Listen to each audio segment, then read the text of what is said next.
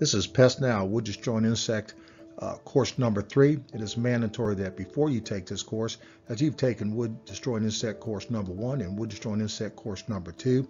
This will be given to all inspectors on new hire and all existing inspectors if they had not had it. We did a great job of putting forth the Wood Destroying Insect requirements on the MPMA-33 form and the MD-1 form. However, we didn't do a really good job, it appears, on the actual inspection part of it. So this course will deal only with the inspections and what the requirements are. I advise you to pay particular attention to it and be prepared to take the exam at the end. A lot of this is what you may face if you're ever involved in a lawsuit regarding Wood Destroying Insect report. So this is good information. It's also mandatory by our attorneys have made us put this forward, so pay particular attention to it. I said we wouldn't go over a lot of what we had already learned, but I'm still going to touch base on it. We know that the Wood Destroying Insect report covers the insects that you're seeing here, but not moisture damage. Not in this state, the states that we work in. Those would be considered a WDO, Wood Destroying Organism report. And at this time, the areas that we work in only require a Wood Destroying Insect report. However, that may be listed in comments. It is not listed as infestation in the reports that we have on the Wood Destroying Insect reports in Maryland, Virginia, West Virginia, and the District of Columbia. Let's do just a little review on the reports that we're supposed to be using for these states. Washington, D.C., West Virginia, and Virginia all be reported real estate transactions as far as the Wood Destroying Insect report on the MPMA-33 form. They're almost all similar between Maryland. Maryland has its own called the MD-1 form, and it's basically the same report except for a couple of sentences. I will tell you now that Maryland is a little more stricter. Virginia, DC, and West Virginia have removed the section where it says that report a previous treatment. That's big. On Maryland, that sentence is still in there, so if there's evidence of previous treatment, it must be reported and it must be identified. On Virginia, DC, and West Virginia, that has been removed. They're going to leave that up to the seller to notify them if any treatment has been done. COMAR is the Code of Maryland regulations, and they regulate how you actually perform inspections. Now, all the states have something involved where they do put out protocol where they want you to perform the inspection and how to do it, but Maryland is really tough. And I have found that using Maryland's, what they'll refer to as COMAR, do you follow COMAR as far as inspection goes, I find that to be a pretty thorough explanation of how pest control companies should perform their inspections. So we're going to adopt that. So whether you're working in DC, Virginia, or West Virginia, and they asked how you inspect a house, I don't expect you to tell them COMAR, but I expect you to follow the COMAR rules when it comes mostly to the inspections. It's a standard of inspections for pest inspections. Now, a lot of it has to do with regulatory paperwork and stuff, but it also has to do with how you actually record it, how you actually test the wood. And when you're in front of an attorney and he's asking you a question, especially in Maryland, they'll ask you, would you explain COMAR and what it applies to inspections for pests, specifically for wood destroying insect reports. And for instance, they'll ask you, how did you sound the wood? I've sat in on several cases where the inspector was completely stumped. He didn't know what sounding the wood was, and that's kind of embarrassing. Thank God it wasn't our inspector. But we're going to follow COMAR. There'll be a section in my website, PestNowWDI.com, where you can actually pull it up and refer to it, and there will be questions on it on the test. It does have limitations. So I'll explain the limitations in the course. So where COMAR may require you to do something that physically is not possible to do, and if that is the case on your wood destroying insect report, for instance, crawl space that you can't enter, you must explain why you can't enter it. Not only in the numbered section, you must explain to it a little further why you couldn't get in it. Now, we've taught you everything there is to know pretty much about wood destroying insect reporting, the wood destroying insects, how it affects the house, to sell the house, when it needs to be treated, when it does not need to be treated, how to identify damage, but we've never taught you how to actually inspect the house. And as much as I would think that this common sense, if you ask 5 different inspectors, they'll give you 5 different answers. So I'm going to put forth pretty much suggested protocol. And if you follow this protocol, I've got 35 years in the industry, and it has it has worked almost every time. If you follow a certain pattern, you won't go wrong. I believe that most inspectors today go in and out of a house not realizing the liability or the importance of that inspection, especially to the company and to the people that's buying that house. Many lawsuits occur from it all over the nation. That's why most companies don't like doing these reports and inspections. But for us, we raise the bar, we do them, it's our livelihood. What the hell? All right, here's where it kind of picks up a little bit. And this is where I said, inspecting a house is really common sense. It's not. It's not at all. As a matter of fact, even the simplest things that I've run up against in the last month and some of our other managers, it's mind-boggling. I'll give you an example. This is where we'll start the inspection from. Last month or this month, we've probably gotten 5 calls where the realtor or the seller or even the buyer that was there to meet for the inspection said the inspector simply walked in, did not do a greeting, did not even identify himself, did the inspection, and left without saying the word. What the hell? I mean, I don't know where that come from. I don't know what's going on. Maybe we're too used to doing lockbox houses. But anyway, you gotta introduce yourself. My old buddy Joe Mo here. He goes up to the house, sticks his hand out, identifies himself as a pest professional. I'm going to do the wood destroying insect on your report on your house for settlement. Regardless of the buyer or the seller, you're going to introduce yourself. I'm not really crazy about his haircut, but nonetheless, he's got a presentable attitude. He looks clean. He's going to do an inspection, and I'm confident with it. I'm going to give you some advice, though. We're in a different world now. Don't stick your nasty little hand out there to shake with all those germs on it. People don't want you touching them today, especially with the viruses and everything going on. Probably not good for you either. You know what? I was a police officer for a long time, and I can't tell you any time I ever shook anybody's hand. I was always nice and polite, but I'm not a handshaker, okay? So I don't even like to go to the barbershop for that matter. Anyway, don't reach your hand out. Let me give you a better idea. Identify yourself. If you have a business card, fine, stick it, give it to them.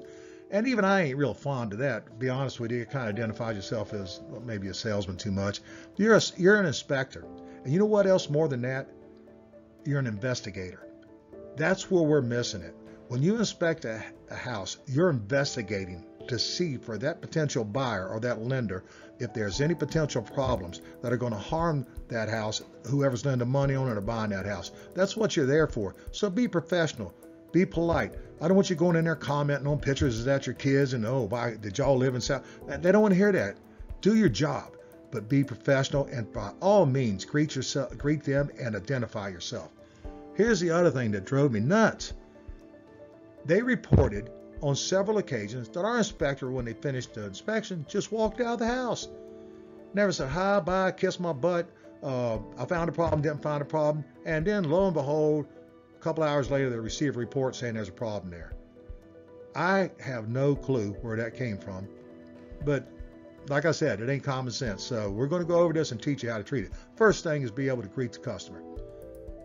Well, that's not the first thing, but when you go to the door, that's the first thing. So let's go over really what's the best way to do this stuff. All right, you've had courses 1, 2, and 3, so you know what we're looking for. Either be carpenter bees, carpenter ants, termites, or wood-boring beetles. So you know what we're looking for. Now we want to know how actually is the best way to inspect that house. What is the best way to start and to finish it? And if you ask 5 different inspectors, they'll give you 5 different answers. So what I've always done is find a rule to be consistent. I went through a lot of detective schools in the military and also in the civilian police department as a detective. And they teach crime scene inspections. And it's critical that you get this right, because one little mess up at a crime scene could destroy an entire case. Well, to me, you say, well, that's not as important. Yes, it is. These people are buying a $500,000 to $3 to $5 million homes in our area, and the liability to the company is significant, not only to them, but to you. So it's pretty damn important that we treat it with the same respect and also with the same sense of urgency. So I have developed a way that I do it that I suggest that you probably follow it, and I'll give you my tips on it. Because if you ever get confronted with an attorney, they're going to ask you, explain to me how you inspect a house, every house. And if you say, well, they're different, well, they are different. But how are they different? Be prepared to answer that. Here's what I get the questions at a lot. They will ask me during the deposition, or either in a case or I've heard them ask the other inspectors for the other companies, and they'll say, Explain how much time does it take to inspect a home? And I'm thinking to myself, if you absolutely know nothing about the industry, you wouldn't ask that question. I realize it's important to your case to try to prove guilt or not guilt, but there's so many variables, and that's why you need to be aware of them too, because one day, hopefully, you won't have to be asked that, but you may. Let's take a look at it. How long does it take to inspect a home for wood destroying insects? Remember, these realtors and customers are used to home inspectors that are in there for 4 and 5 hours looking at everything in the house. They, the HVAC system, the refrigerators, the washing machines, the diaper dispensers, or whatever. They got to inspect everything. We're only concentrating on wood destroying insects in on or under the structure. So let's look at the different scenarios we run into. And they ask me, how long does it take? I'll ask them, I'll say, well, does it have a garage or no garage? Is the garage attached or detached? Is it a full basement or is it a crawl space? Or maybe it's on a slab. We know they do have split levels where it's finished on both levels, or maybe a crawl space under it. Is the house vacant or is it occupied? Is it finished or unfinished as far as the basements go?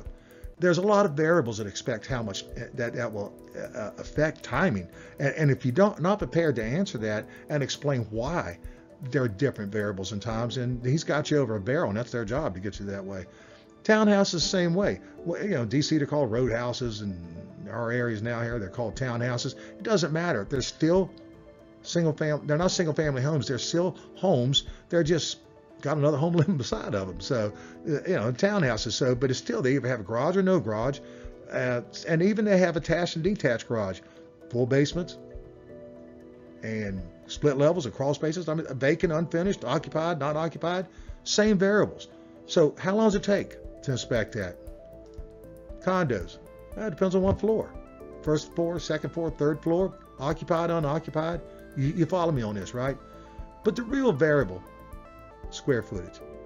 If you ask me how long it takes to inspect a fully occupied home in Middleburg, that's 7,000 square feet, well, it may take a little while. But if you ask me how long does it take to inspect a home in Silver Spring, which is 1,100 square feet, well, it may not. And then it has the other variables involved there. So be prepared to answer that. There is no, what I'm getting at, there's no magic to the numbers. It all goes by the square footage, the size of what we're inspecting. So be aware of that. I will tell you this. If you're in and out of the house, no matter what it is, in 4 minutes, you probably have caused yourself a lot of pain.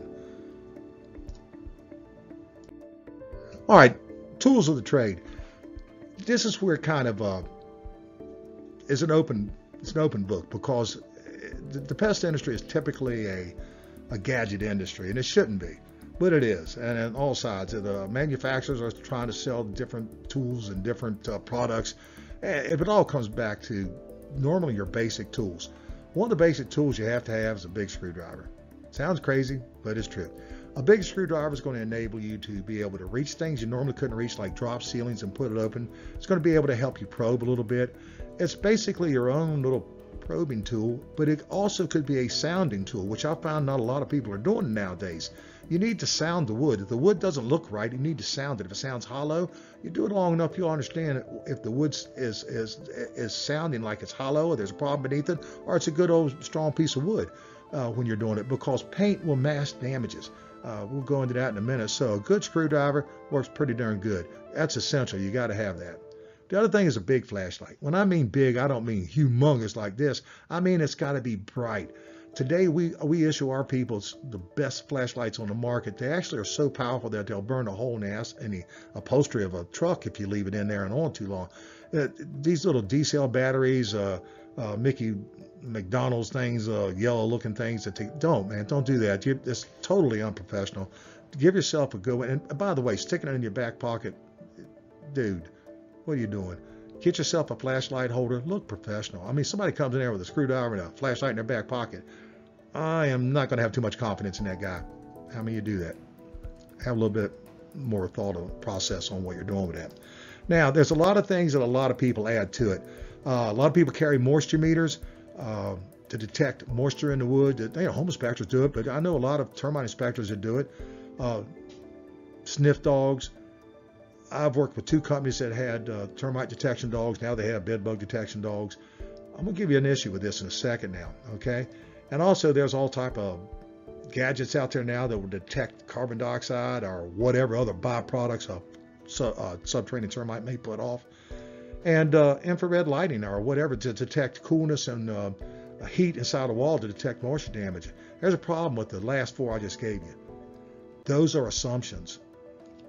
Because a dog alerts on a wall doesn't mean there's termites in there. It could be. They're okay, effective sometimes. But on a wood destroying insect report, you're reporting real evidence in real time. You can't report assumptions. What if that dog alerts on the wall? The buyer suggests you tear the wall down, or the homeowner tears the wall down. There's nothing there. They had termites there maybe a couple of years ago and left one termite tube and they scraped it off. You just cost the sale of that house on assumption. These other detections and gadgets are nothing but liability. There's no x-ray machine today to fit a house. You go in, you inspect a house with the tools that are going to give you correct evidence. Now, if they call you in, a homeowner, to do a pre-inspection, all those tools will be great. You can give them what you think is, what the assumptions are. But on a wood destroying insect official report, you go with what it is. They're all assumptions except for that flashlight, your set of eyeballs, experience, and then that screwdriver. The best tool in this industry is experience and training. We give our employees a parking spot when they earn 20 years with the company. It's gotten so crazy that the entire parking lot is full of 20-year employee signs. There's nowhere to park. That's a good thing. You can't replace experience. Training, love it or hate it, most people hate it. We train every month. Some of you employees watching this right now hate it, but you know what? That's what's going to protect us and make us better. And isn't that what professionals do? They train constantly. So get used to it. One of the things that I was watching, because I do a lot of research on this, is how other companies, especially in other countries, inspect for termites. This was really interesting. Actually, I fell in love with it. This is called a sounding tool. Remember the word sounding? Well, this guy had taken a golf club, shaved the head off of it, and put a small aluminum mallet on it, and he taps the wall.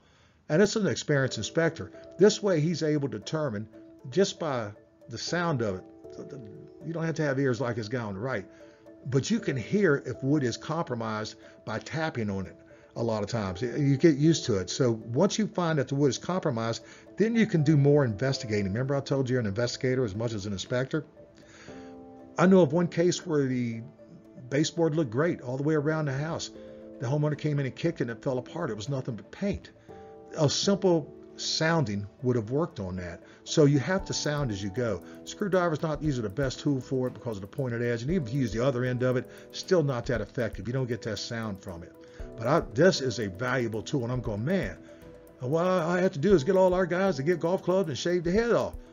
No. Believe it or not, I found them on Walmart. Detection hammer test. All it is a sounding device. $10. I would not, if I was in the field inspecting today, that would be in my belt. I carry a utility belt, but that would be in my belt. The other thing that I use that is invaluable is a mechanic's mirror. I cannot tell you how many problems I have found with a mechanic's mirror, simply because it extends your hand height and it extends your sight. You're able to see things that you normally can't see. And termite inspectors don't carry ladders. Home inspectors carry ladders, we don't, because we're only working from the ground up. But the sill plate in an unfinished basement is either on an 8-foot wall or a 9-foot wall. Your eyes aren't going to see that. And most of the termite entrances come in from the ground to the sill plate areas you learned in your other courses. So this thing has been an invaluable tool to us. And a lot of damages are missed, unfortunately, because people don't carry that. At one time, we had a company buy everybody mechanics mirrors, and with probably 3 weeks, they were all lost. You as a professional, you need to take care of that. I never had anybody buy mine because I was afraid of missing damages. And also, remember, more than likely, they're going to, if you're a professional and do it right, they're going to take the treatment from you. This is something I carried personal, but I don't expect you guys to, but I tell you what I carried it for. That's a hacksaw blade, probably 18 inches. And what I did is I put black tape around it as a handle. And I didn't carry it in the house with me unless I saw a need in it. And we'll get to why that is so valuable in a minute, because remember, a hacksaw blade is very thin and it's pliable, it's maneuverable, and there are certain cases that prove it's invaluable. Now, remember what I said about sounding? And what I said about COMAR Section B, Standards for Inspection of Pests, sound or probe readily accessible structural members to inspect for wood destroying insects. So when that attorney asked one of the inspectors, did you sound the wood? And they gave a dumbfounded look on it. What's right there? And he'd already said, did you understand COMAR? Do you inspect for COMAR? Yes. Did you sound the wood? Or what sounded? Not good. Don't be that guy or girl. All right, let's put this little mechanics mirror to use here. And I hope I convince somebody, because it's nuts not to. You're in an unfinished basement. You got the sill plate running on top where the floor joist set on. That's clearly, you're not, if you stand on a bucket, and we got people tripping over curbs and stuff and breaking their legs. I don't want them standing on a bucket downstairs or borrowing a customer's ladder, where the mechanics mirror would be perfect for this. And I don't understand why no one uses it. I hope they use it, but I know they don't. Anyway, use a mechanics mirror. It's going to extend your sight. It's going to extend your line of sight and also your reach. And where termites normally enter, and that's the area. We all know that from the previous training that we've had. The band board is the flat board faced in, the sill plate's the one on the bottom. Well, termites follow that, but it's on the other side of the wood where the ground is. So you're not going to see that with the naked eye. A mechanics mirror will pick that right up. And with a long screwdriver, if there's insulation between the joists, you just pull that little insulation out and take a peep. I promise you, it's there. You just have to look, and it's criminal not to report it and not to look for it. So it depends on how bad you want to see it. Now, there's other areas that we can look at that I think will be helpful, and I'll give you some advice on how to reach it. Let me give you a demonstration here. Hopefully this will get through it. There's your inspector inside the structure. He's got an 8-foot or 10-foot or 9-foot wall there. Of course, you can't see where the sill plate and the band board is. And where did I tell you that the termites always go? Here's the illustration of it blown up. You got the front stoop there. Termites nesting in the soil. They enter through the cracks that come up. They get right in that corner right there. And that's where you're going to find the problem. The mechanics mirror will pick that up. Unless you're a giraffe, you're not going to be able to see that. So this is criminal not to use it, in my opinion. When I came out of the investigators or police department, I entered the pest industry. So it was only natural that I used what was available to me. So I approached every house pretty much, after doing it for so many years, like a crime scene.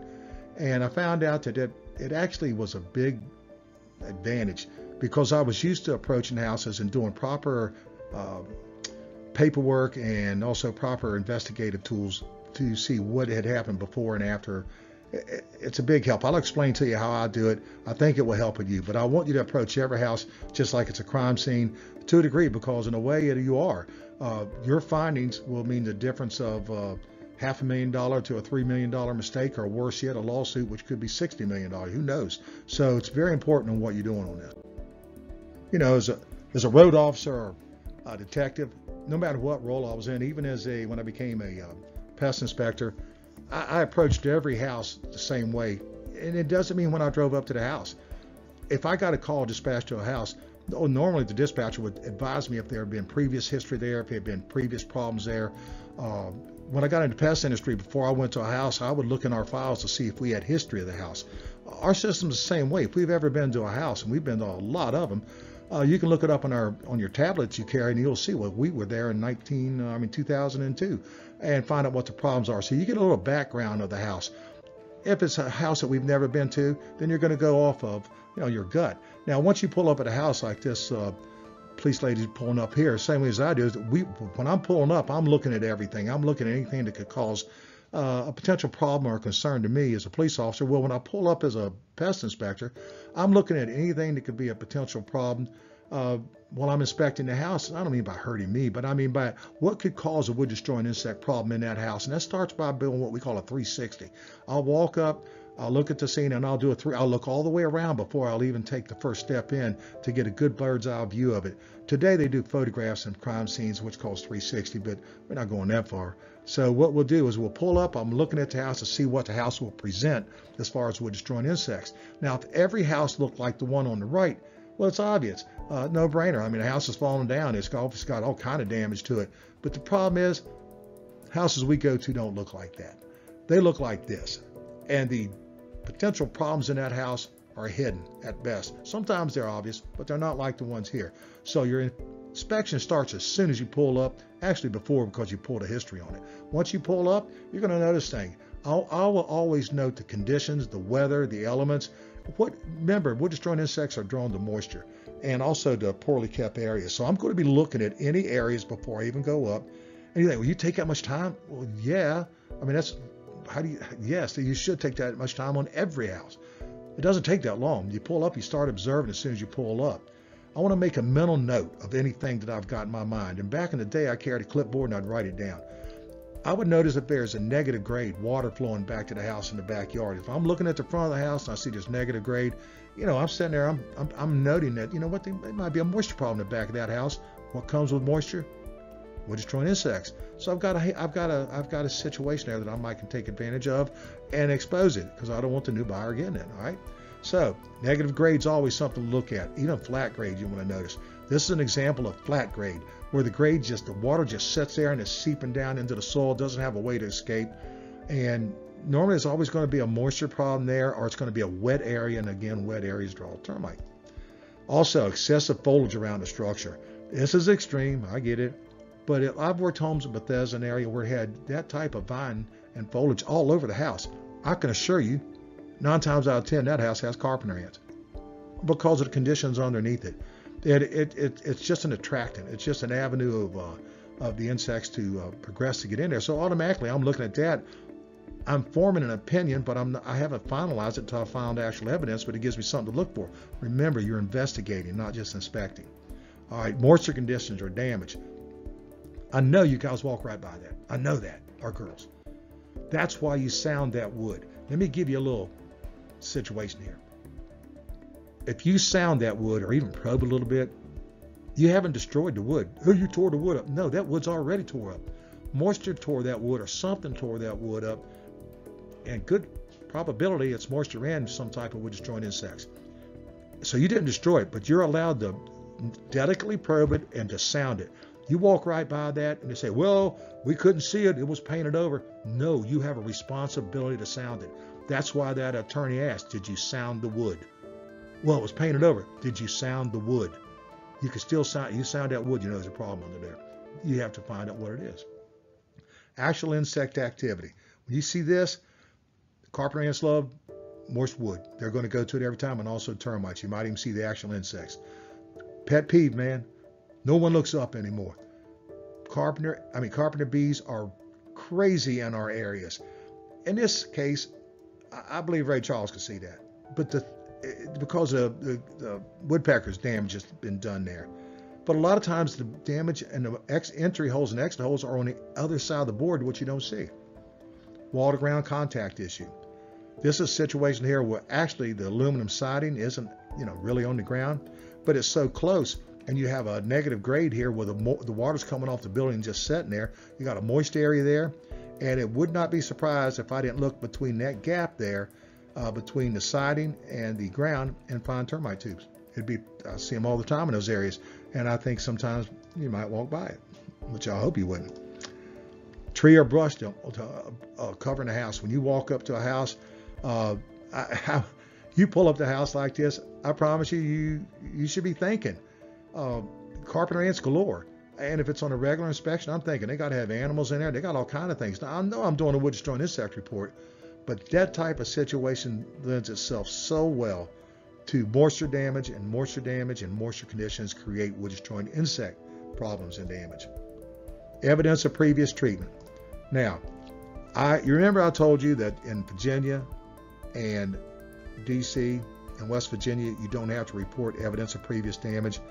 Well, you may not have to report it, but you have to note it, because if you understand that people just don't wake up at 2 o'clock in the morning and say, you know what, I think I'll get a $1,500 termite job today and have them drill my front stoop, or my garage in that case. No, they were treated for a reason. Now, I'm going to investigate those areas to see if there's any evidence that they may have returned, or if there's still damage there. A lot of times people will have a house treated 15 years ago, but never repair the damage, or treated 15 years ago and the termites came back.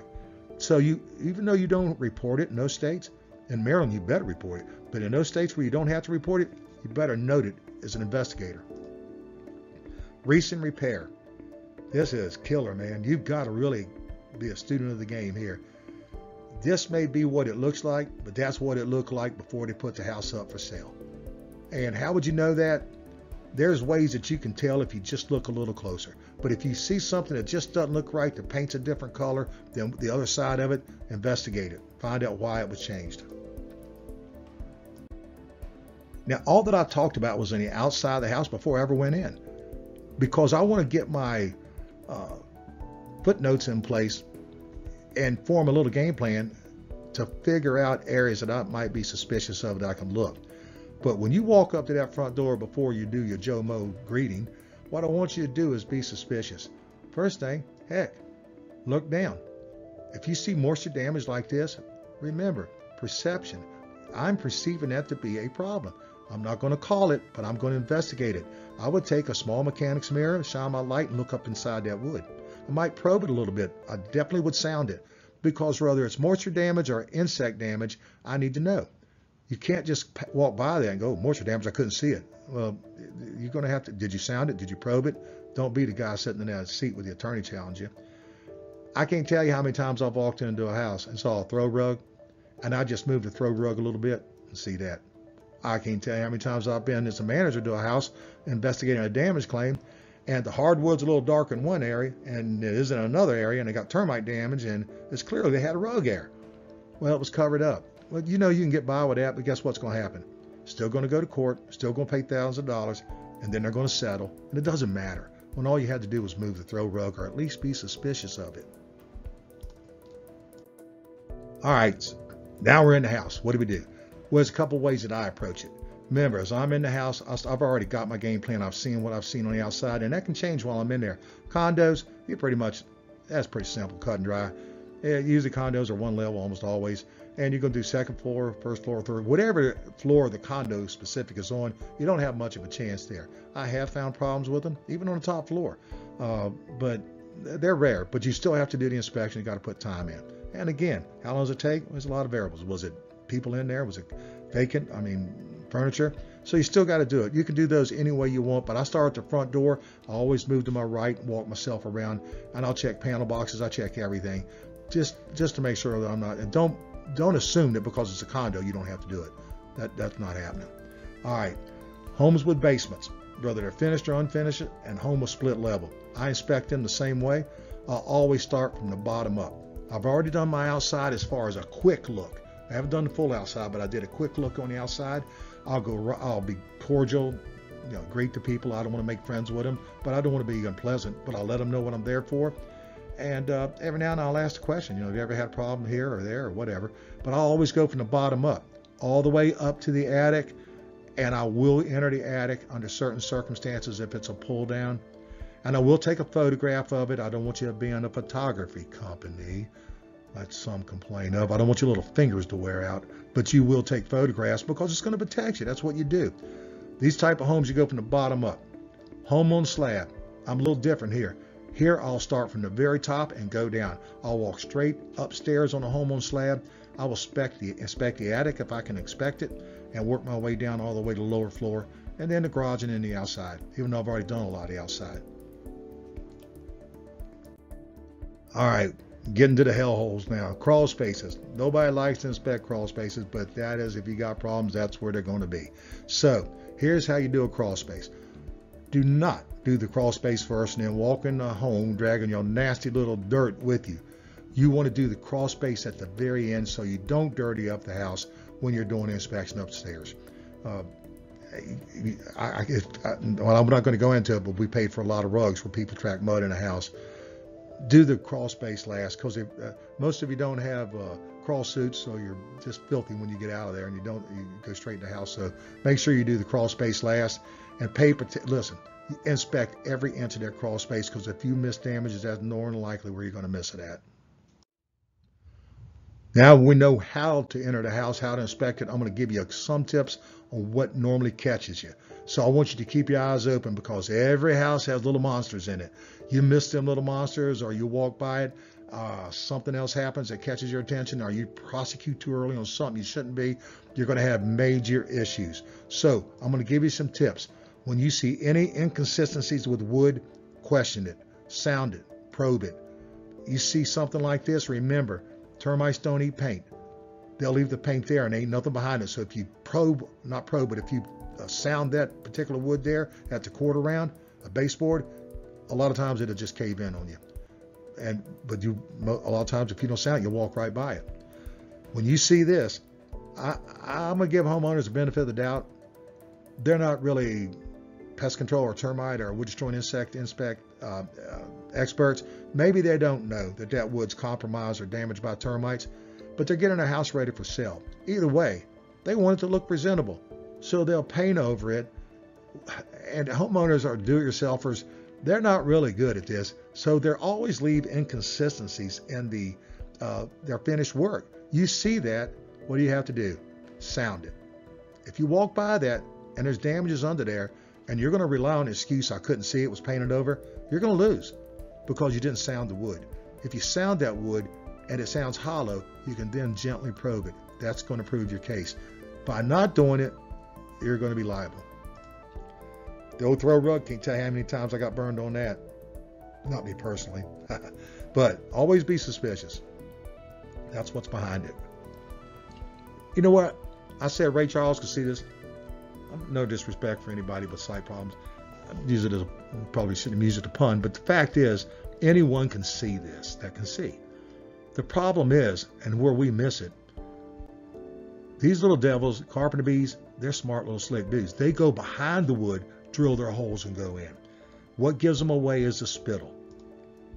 Now, if you see that, it's automatically called. You don't see the drill holes of where they've been into the wood, but you know they're there because of the spittle. Take advantage of your experience and what you've been taught, and don't walk past that, and look up. All right, I'm going to get into the area of focus here now. I've already told you what to look out for. Now we're going to focus on certain things, because if you don't focus on it, somebody's going to focus on you and it won't be in a good light. You've learned that most of the problems with subterranean termites occur under the front stoop, and you know the reasons why, because you've already had course 1 and 2 by a brilliant instructor, and I know he wouldn't miss telling you that. So you make sure those are areas of focus that you always check. When you see this, that somehow that beam got compromised, normally it's through moisture damage or through termite or wood borers. The fact that it's like this, and if it's insect damage, you must report it as damaged. Even if it's repaired, it must be insect damage, whatever insect is, repaired in the past by others. And we're not structural engineers. I can't tell you if that's repaired right or not, but you're going to report that it was there. And if it is evidence of whatever wood destroying insect, you have to list it, because you're looking for evidence of. It doesn't have to be live. You know this from the other classes. So look there. I see that. Guess what? Those people might have just had that repaired and never did a treatment. So they're going to have to show me some treatment evidence. Remember what I told you about the old hacksaw trick? This is the old hacksaw trick. Termites love double joists and triple joists. They get right up in between them. They're sneaky little devils. They don't want nobody to see them. And they'll tunnel in there and cause damages, and you'll never see them. But the old hacksaw blade pulls them right out. You take that hacksaw blade running up in there, a lot of times you'll see the white worker termites and even soldiers appearing, and you'll see damages. If it's just mud stuck in there, you'll identify that too, which will stop you from having to make the call. But this has saved me a lot of times. Something so simple. I don't have to have an animal sniffing at it. I don't have to have some kind of electronic robot up there walking around on it. A little hacksaw blade will save you every time. I get asked a lot of times about drop ceilings. Do you open every? It's a trick by attorneys. Is your protocol to look into every drop ceiling? No, it is not. Drop ceilings, our protocol would be that in vulnerable areas where we know there could be evidence of termites, or if other conditions exist to make us suspect, we'll pop drop ceilings. Some drop ceilings, when you pop them, don't go together right, or you break them. And we're not supposed to move or push any object to the point of it's going to injure it. But if there is conditions under the front stoop, you're going to have to look. If it's under areas where termite activity is suspected, you're going to have to look. If you see moisture problems associated like this drop ceiling, you're going to have to look. That's got to come up. You're going to have to see what's on there. Because what does moisture damage create most of the time? Or moisture problems? Wood destroying insects. On the top picture, there again, you've got a compromised, looks like a window frame. And if you walk by there and say, well, I couldn't tell what it is, did you sound it? Did you probe it? Just saying it's painted over will not save you. You actually have to sound that wood. So those are problems that you need to focus on. Drill marks and evidence of previous treatment. Maryland, nope, don't have to report it, but you darn sure better use it as you're thinking of what could have happened, what caused these people to treat this. It was their damages before. And then if the homeowners are there, ask them, what did you treat it for? And, I'm not going to call infestation if I don't see anything, but I bet if you look further, they didn't just wake up and say, I want a termite treatment.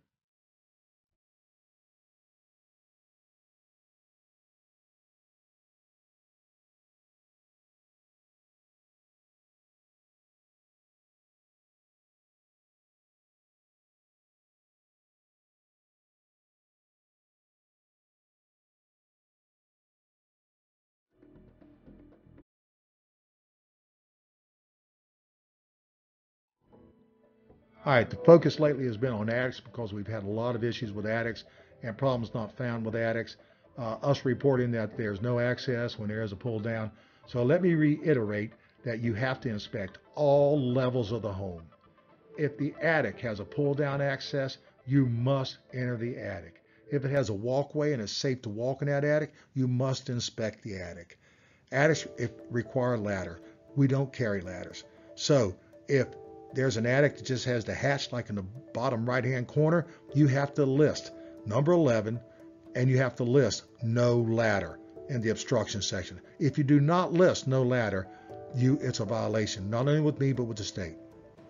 Attics that have walkways and can be inspected safely, inspect them. If you have to walk around there and juggle around on roof joists, rafters, no, that's unsafe. But listed on the WDI why it was limited access because it's unsafe conditions. The requirements now for PestNow is all attic entrances must be photographed and downloaded with the file.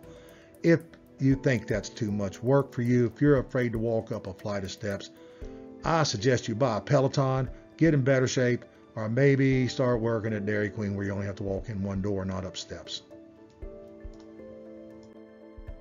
So why all the interest in attics? What has caused it? But you know what? It hasn't caused it. It's always been there. But you have to be able to record any evidence that's going to protect you later in life as far as a professional on being sued.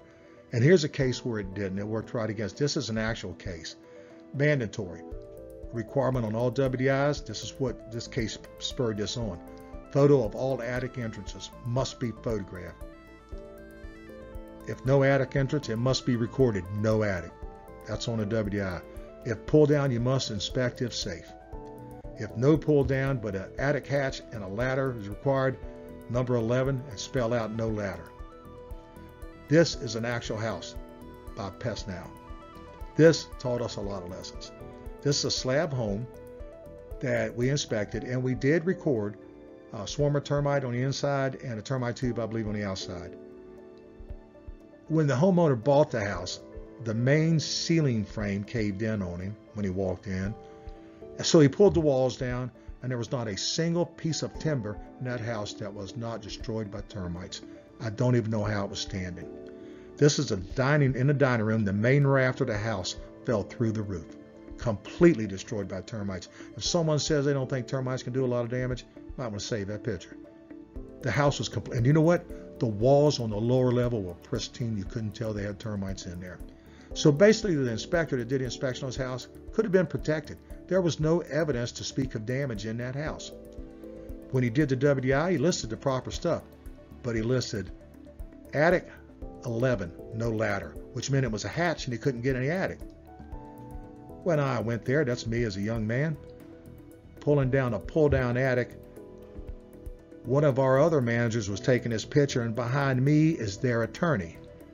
It had a pull-down access, and when you walked up that access, lo and behold, extensive termite tubes and damage clearly visible.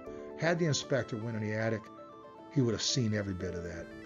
Condemnable house, totally condemnable. One of our largest payouts on missed damages, not to count the lost confidence. What we learned from that, that's why the emphasis on attics is so clear. Don't be that guy. Crawl spaces are pure hell. When I got in the industry from being a cop, I can tell you right now, I hated them worse than anything. But I was so afraid that I would miss damages or get caught doing something by not entering it, that I just had a fear I had to enter it if it was safe. The first company I worked for made you put your business card in the back corner, tack it to the floor joist. And I've been into the same house 3 years from then, and other people have done it, and I found their cards in there. So, I don't require people doing that, but you better crawl spaces. If you're going to make a mistake, that's where it's going to be. They're nasty. If it's unsafe conditions, I don't want you to go in there. But it has to be fully inspected if it's safe. Now, if there's standing water, there's electrical, it's unsafe. Don't go in there. If it looks like this one, I might consider that unsafe. There are exceptions. As I said, unsafe conditions, height limitations, don't do that. I mean, if you're a big fat wampus cat and you look at that inspection thing and you can't get in it, there's probably somebody a little thinner than you that could probably get in it. So you can't hide behind that. I was on a recent legal claim, and their expert witness with the termite industry crawled around a crawl space like a little snake, and we said there were height limitations that couldn't get in. Well, the guy that was doing the inspection weighed about 250 pounds. In that case, you have to do not complete the inspection, have a smaller inspector get in there and get it. I don't require everybody to go on a diet because I'm a fat man myself, but you better get somebody in there who can complete that inspection and don't just say you couldn't get in it. High liability inspections, that's one of the worst ones, is crawl spaces. Thankfully, our problem hasn't been lately crawl spaces, it's been attics, but you still have to document any problems with it, especially if you can't get in it. Other than attics, one of the problems we've always had, and I'm always having to defend it, is damages will be missed in certain areas, especially garages, or certain areas of the basement. And our inspector will do the right thing. He listed clutter conditions on the WDI report, but that's word of mouth. And by the time it goes to court, there's claiming that it wasn't cluttered, that it was actually vacant. And in some cases, we were able to prove them wrong through actual real estate pictures. In other cases, we could not prove it.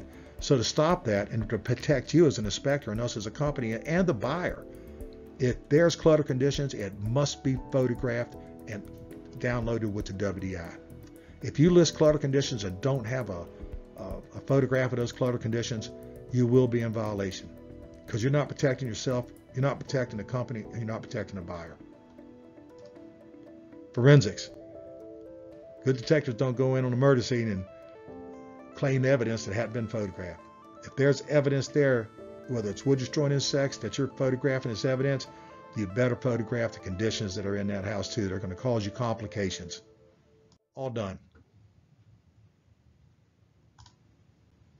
Yep. Yeah, you're done. The problem with being all done is you just walk out of the house, don't say anything to anybody. You don't make the phone call. You don't do your report. Why even do the job? Drives me crazy. So, if realtors or buyers or sellers are present, advise them you have completed your inspection. Why wouldn't you do that? Just walk out of the house? That's crazy. Advise them your findings. Do not attempt to sell the treatment. You're an inspector. You're an investigator. You're not a salesman. I'll explain that. Don't get crazy. Do not engage in trying to prove your findings. A homeowner might say, that's not active. Realtor, that's not active. It is not your job to defend the reports or the requirements of the report. Ma'am, sir, I'm just a reporting agent. This is the report. I will explain to you later what's going on, but right now I have to report this. And you do. You've got to report it. It doesn't matter what they say. It matters what you report. And be as cordial about it as you can. Do not tell them it has to be treated. There is no law a wood destroying insect problem has to be treated. Nothing tells them they have to. It's a lender issue. If the lender requires it, then if they want the loan, the lender will tell them they have to do it. Not you, not the state of Maryland, not the Catholic Church. Nobody's got to tell them they got to do it. It's the lender that's going to do it. So there's no law, so don't tell them they have to do it. This is an inspector of ours does this. It's a really cool way to do it. No, everybody wants a back door. So if you tell them they got a problem, they're going to be confronted to you or combative to you. So what he does, he said, look, I found a problem in here. And by the way, if you're under warranty with a certain company, I suggest you give them a call because it may be under warranty, or at least they have some documentation on it. But I'd give them a call first. If you go in and trying to sell that and prove your case, you're a salesman, you're going to lose. Do it that way, because guess what? They're going to call you back and say, hey, Inspector Mo, you know what? They thought they were under warranty with somebody, but they're not. How can we fix this? Because they got to go to settlement. And you found legitimate evidence. It sells itself. You don't have to sell it. Do the right thing. But you have to talk to them. Advise them. Be a consultant to them on that case. Make sure the graph is entered correctly. Make sure damages are indicated correctly, and where it's at. Make sure you've listed all of it. If there's a well on the property, you have to note where the well is. You have to note where it enters the house, and you have to note the linear footage between it. That is agricultural law. That is the law. If you don't do it, it's a violation. Make sure you photo areas and include the attic and obstructed areas that like clutter conditions. If they ask questions on treatment, you are free to engage. Once you tell them what the problem is, and they say, well, what do we got to do to treat it? Then you can engage them. By telling them how to treat, and because it has a price to it, doesn't mean you're selling it. It just means you're reporting it. They've asked for it. That's when you do it. It works, trust me. If you report damages, make sure you report all damages that you see. Don't just stop and try to prosecute a case and think that's all there is to it.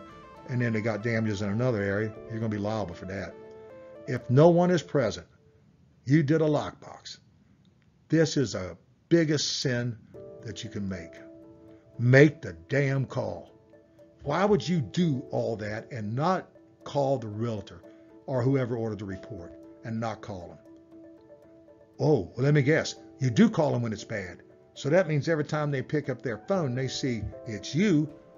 Well, I wouldn't want to hear from you. You have to make the call on every inspection so they get used to hearing your voice, your name, when it's good more than it is when it's bad. If you don't do that, I'd like to say you're an idiot, but I'm going to be nice and say you're just stupid. That's not the way to do business. I try to be nice in these things, but if you're not calling the agent after every inspection, that's dumb.